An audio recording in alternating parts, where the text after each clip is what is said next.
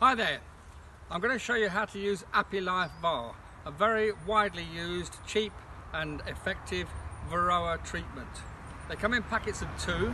They're actually made from an extract of thyme, so it's a naturally sourced chemical. So here we go.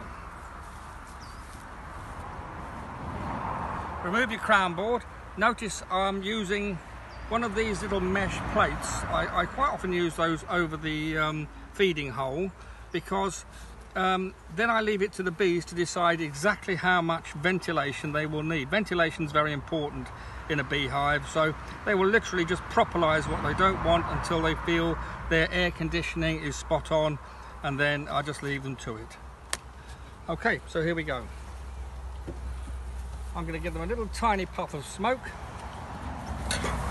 like that, and then apply my greasy little black biscuit.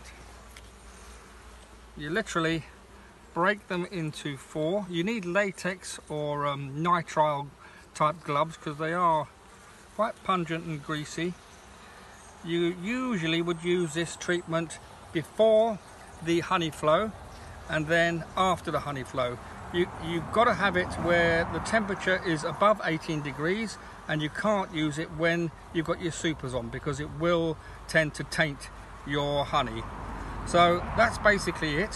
What you have to remember is the life cycle of a varroa mite, which is 4 weeks, really, 4 or 5 weeks.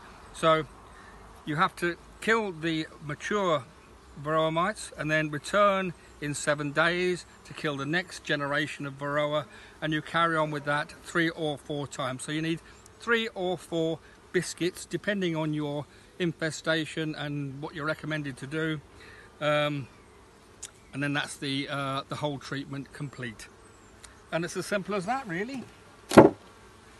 Sometimes the bees do you a favor and they will actually remove the residue of the biscuits after the treatment's finished, although usually you would need to scrape them off with your hive tool.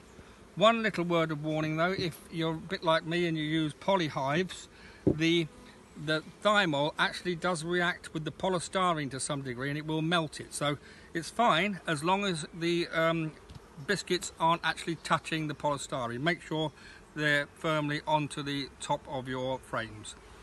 Okay, that's it. I hope that helped.